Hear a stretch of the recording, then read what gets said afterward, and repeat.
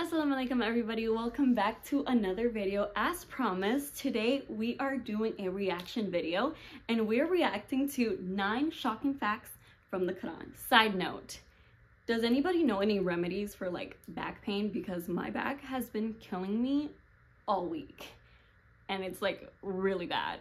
So if anybody knows, please drop it in the comments because I need something, okay? So I know that you guys have been wanting a reaction video. I will say these are a little bit harder for me just because since I record on my phone and then I watch it on the computer when I pause it, like it's just a whole lot of editing, which I'm still getting used to, but I am trying my best. So if you guys see any like weird editing, I apologize. I am trying, I'm still learning, but anyways, let's get to the video.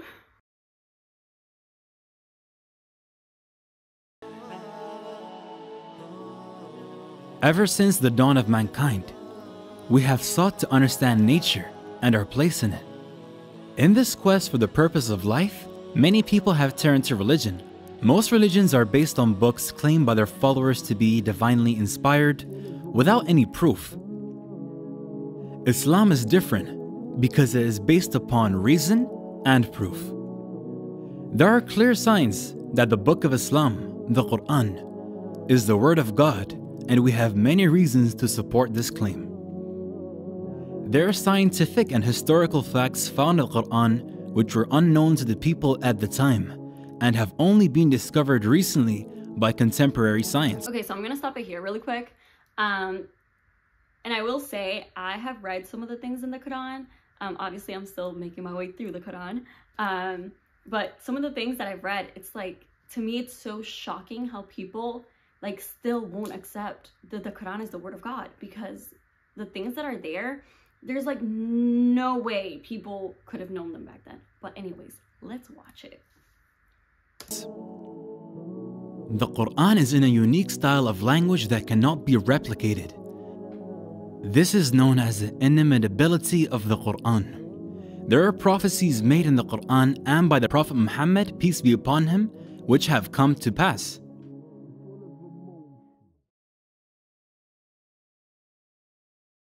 The following are some facts found in the Quran. Number 1. Origin of life. Water is essential for all living things. We all know that water is vital to life, but the Quran makes a very unusual claim. We made every living thing from water. Will they not believe? In this verse, water is pointed out as the origin of all life. All living things are made of cells. We now know that cells are mostly made up of water. For example, 80% of the cytoplasm, basic cell material, of a standard animal cell is described as water in biology textbooks. The fact that living things consist mostly of water was discovered only after the invention of the microscope. In the deserts of Arabia, the last thing someone would have guessed is that all life came from water. Number 2. Iron. Iron is not natural to the earth. It did not form on the earth but came down to earth from outer space. This may sound strange, but it's true. Scientists have found that billions of years ago, the earth was struck by meteorites. These meteorites were carrying iron from distant stars which had exploded. The Quran says the following on the origin of iron. We sent down iron with its great inherent strength and its many benefits for humankind. God uses the words sent down for iron. It is clear from the verse that iron is not an earthly material, but was sent down for the benefit of humanity. The fact that iron came down to earth from outer space is something which could not be known by the primitive science of the 7th century. Number 3. Sky's protection. The sky plays a crucial role in protecting the earth. The sky protects the earth from the lethal rays of the sun. If the sky did not exist, then the sun's radiation would have killed off all life on earth. It also acts like a blanket wrapped around earth, to protect it from the freezing cold of space. Okay, so I'm gonna pause it right here really quick. I actually had somebody who commented in one of my videos saying that one of the contradictions in the Quran was about the days and how long it took, because one of the texts says sky and I think it says earth or land or something like that. And I just want to say, when you're in the sky, it does not mean that that's referring to the heavens. Like an airplane is in the sky, not in heaven. So little tip, you know? Let's keep watching.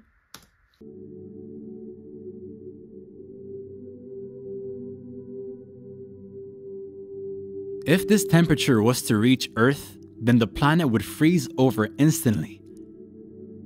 The sky also protects life on Earth by warming the surface through heat retention, greenhouse effect, and reducing temperature extremes between day and night.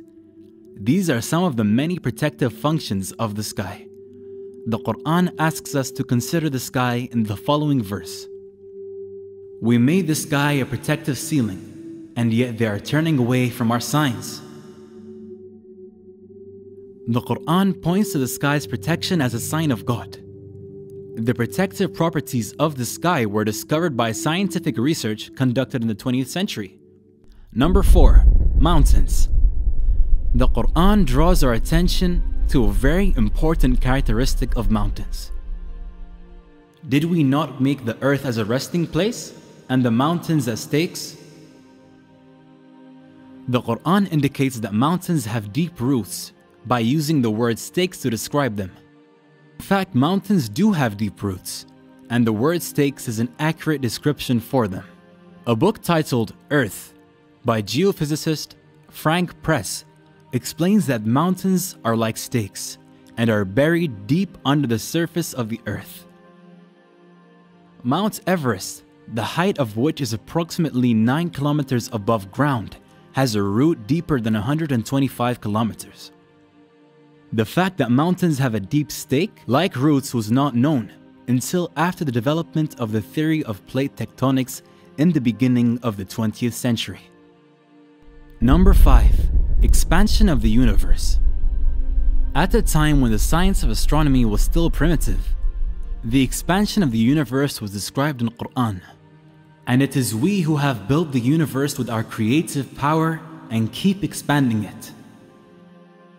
The fact that the universe is expanding was discovered in the last century.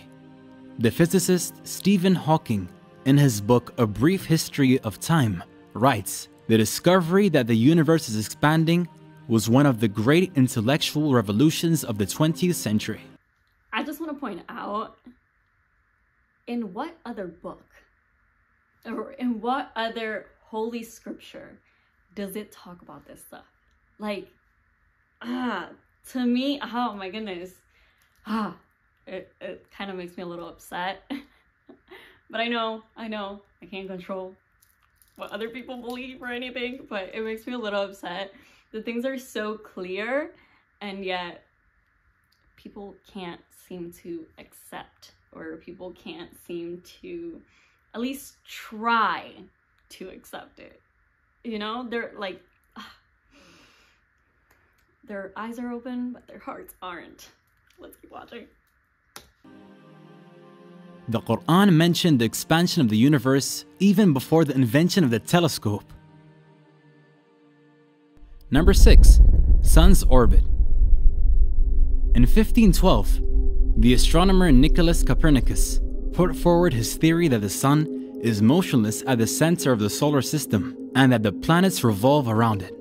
The belief that the sun is stationary was widespread amongst astronomers until the 20th century. It is now a well-established scientific fact that the sun is not stationary but is moving in an orbit around the center of our Milky Way galaxy. The Qur'an mentions the orbit of the sun. It is He who created night and day, the sun and the moon, each floating in its orbit.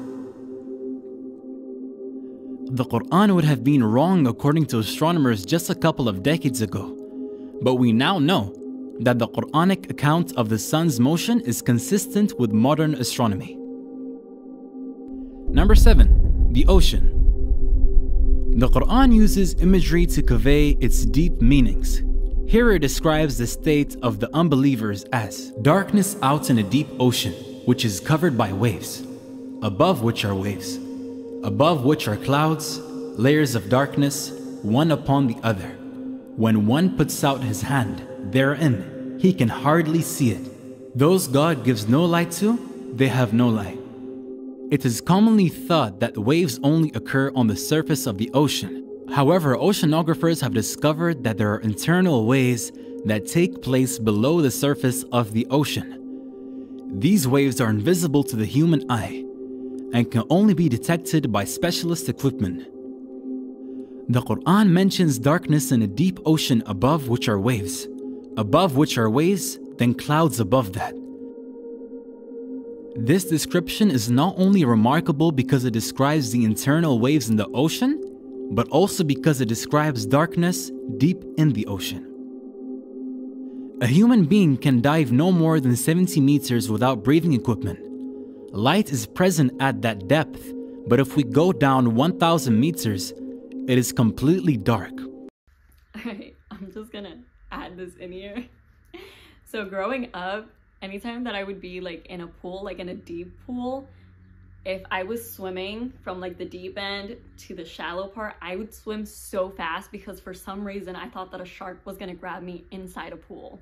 I just needed to add that because I honestly I'm like tearing up. And the reason why I'm tearing up is because like, to me, it's so clear, it's so evident, and it saddens me that people don't see it, you know? So let's keep watching anyways. 1,400 years ago, there were no submarines or specialist equipment to discover internal waves or their darkness deep inside the oceans. Number 8. Lying in movement. There was a cruel, oppressive tribal leader named Abu Jahl, who lived during the time of Prophet Muhammad, peace be upon him. God revealed a verse of the Qur'an to warn him. No, indeed, if he does not stop, we will seize him by the forehead, his lying, sinful forehead. Okay, I'm gonna add here that this is probably one of my favorite facts, just because, like, it's been in the last like 2-3 centuries, not even, maybe like the last 2 centuries, where we've been finding out more about the human body. And the fact that this was known and it's so clear on what it's saying 1,400 years ago, that's like, let's watch. God does not call this person a liar, but calls his forehead, the front part of the brain, lying and sinful, and warns him to stop. This verse is significant for 2 reasons. The first is that the front part of our brain is responsible for voluntary movement. This is known as the frontal lobe. A book titled Essentials of Anatomy and Physiology, which includes the results of research on the functions of this area, states, the motivation and the foresight to plan and initiate movements occur in the anterior portion of the frontal lobes, the prefrontal area. The part of the brain that is responsible for movement is said to be seized if the man does not stop. Secondly, numerous studies have shown that this same region, frontal lobe, is responsible for the lying function of the brain. One such study at the University of Pennsylvania, in which volunteers were asked questions during a computerized interrogation, it was found that when the volunteers were lying, there was significantly increased activity in the prefrontal and premotor cortices frontal lobe region. The front part of the brain is responsible for movement and lying. The Qur'an links movement and lying to this area. These functions of the frontal lobe were discovered with medical imaging equipment, which was developed in the 20th century. Number 9. Pain receptors. For a long time, it was thought that the sense of feeling and pain was dependent on the brain. However, it has been discovered that there are pain receptors present in the skin. Without these pain receptors, a person would not be able to feel pain. Consider the following verse on pain. We shall send those who reject our revelations to the hellfire. When their skins have been burned away, we shall replace them with new ones so that they may continue to feel the pain. God is Almighty, All-Wise. God tells the people who reject His message that when they are in hell and their skins are burnt off so they can't feel any pain, He will give them new skins so that they continue to feel the pain. The Qur'an makes it clear that pain is dependent upon the skin. The discovery of pain receptors in the skin is a fairly recent discovery for biology. These are just some of the many facts found in the Qur'an. It is important to know that the Qur'an is not a book of science, but that it is consistent with science. To claim that scientific facts in the Qur'an are due to coincidence would be irrational. The best explanation is that God revealed this knowledge to the Prophet Muhammad. Just like the Qur'an contains knowledge about the natural world, it also contains information about the inner dimensions of our souls. It relates to our feelings, wants, and needs. The Qur'an informs us that we have a purpose in life, and that following God's guidance will lead us to an inner peace in this life and paradise in the hereafter, and that rejection of His message will lead to depression in this life and hellfire after death. We shall show them our signs in the universe and within themselves, until it becomes clear to them that this is the truth. Is it not enough that your Lord is the witness of all things? Wow. That last part got me with the whole like depression thing. The Quran is the only holy scripture that not only talks about the stories of our prophets, peace be upon them all, but it also talks about things that are happening today. And I encourage people, even whether you're Muslim, whether you're non-Muslim, study the Quran, even if it's just to find out more facts about things that are happening today. Because although it's not a science book, it contains a lot of science that we're discovering today. So I encourage everybody to read up. That's the first thing that Angel Gabriel said to Prophet Muhammad, peace be upon him, was read. It doesn't matter if you don't think that the Quran is the word of God, but if you read it, you will see that there are things in there that are happening today that there was no way that it could have been known 1400 years ago. Even if you just want to read it as a scientific book. But I encourage you to read it. You never know what you might find. And who knows, maybe you trying to find something scientific, you might find God. So I encourage you to read it. Even if you're not reading it to find God, read it. Read it with an open mind, read it with an open heart. I am still getting through reading the Quran. I have been reading a lot. I try to read a chapter a day. And everything that I read, I know a lot of people comment like, oh, you need to turn to scholars in order to understand it. But scholars are just human beings too. If I'm able to understand what I'm reading, then great. If I don't understand something, then yeah, there's hadiths that I can turn to. And there's people that I can also ask the understanding of. But so far, everything that I have read, I have been understanding. So I encourage you guys to read up on the Quran, and just pray that God opens your heart and your mind in order to understand what you're reading, even if you're not looking for Him. Thank you guys so much for joining me on this video. I enjoyed watching this so much. I hope that you guys will keep suggesting videos. Make sure to like this video. Make sure to comment what other videos you guys would like to see. And also share this video, because the more that you share it, the more that the word of God gets spread. Make sure to also subscribe. And if you want to join Rosie's Corners Insiders, make sure to hit that join button. I will see you guys in our next video. Bye.